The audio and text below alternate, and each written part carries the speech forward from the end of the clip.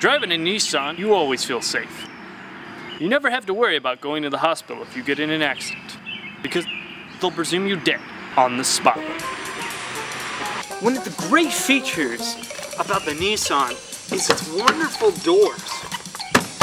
Extra thin. The best part, it's stuffed with foam. One of the features that you can always be reassured is more trunk space than you got car. You could probably fit 3 or 4 bikes right inside of you. Alright, so you know when you like leave the lights on or whatever and the car goes beep, beep, beep, and let's listen to that. Here's another great feature, the glove box.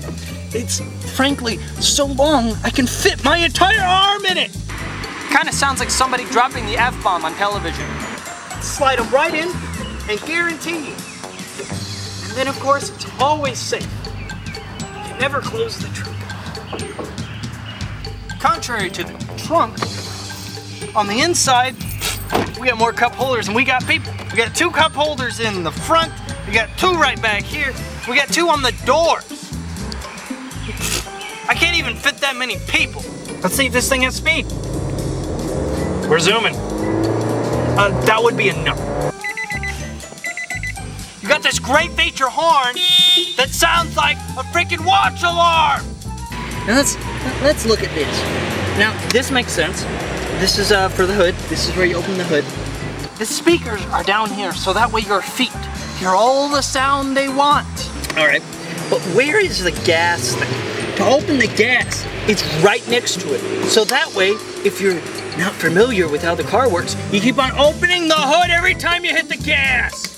And then of course, you've got this one down here for the trunk. Who puts the trunk on the floor?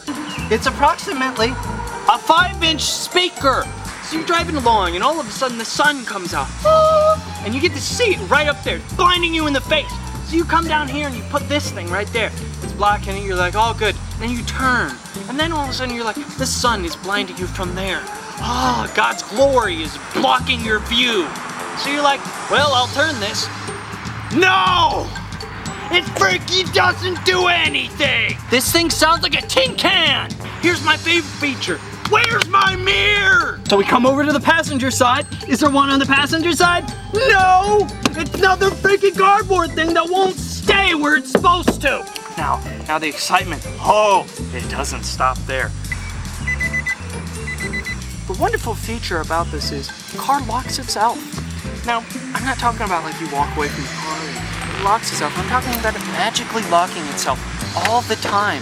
It just decides whenever it wants to lock itself. You're driving, boom, it locks itself. You walk away from the car, leave the car, boom, it locks itself. Hey, you're just standing there, it's already locked. It locks itself. Shut up! My name is Nathan Ferris, and I had this Nissan for 3 whole years.